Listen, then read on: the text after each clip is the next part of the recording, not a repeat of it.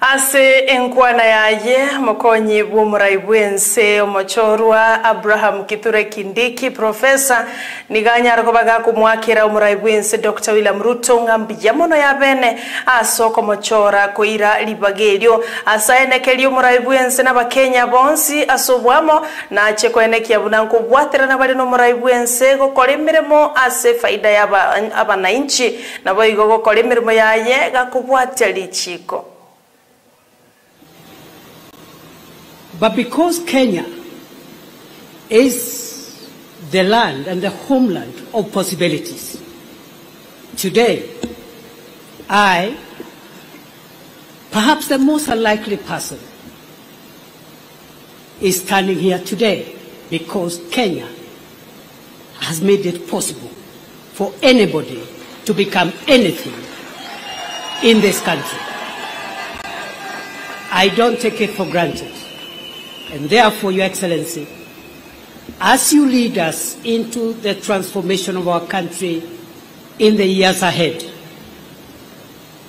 I want to commit to support and assist you, together with the other colleagues in government, to realize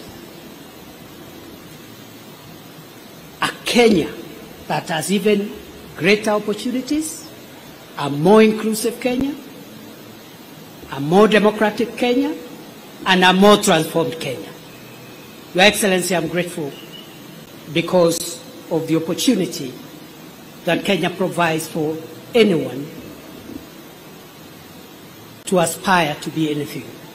And therefore, there is no reason going forward why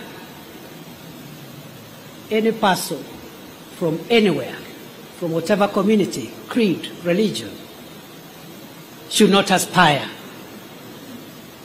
to become anything in our country, because I am a testament that Kenya is the homeland of possibilities. Finally, Your Excellency, I have reflected on the words of the oath of office I've taken, both the oath of allegiance and also the oath for due execution of the functions of the office of the Deputy President.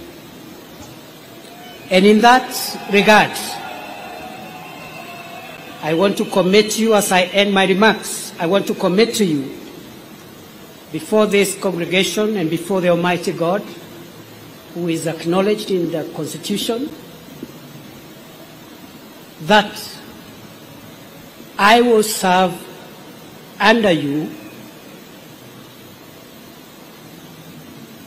and provide you with the assistance and support you require to take this country to the next level.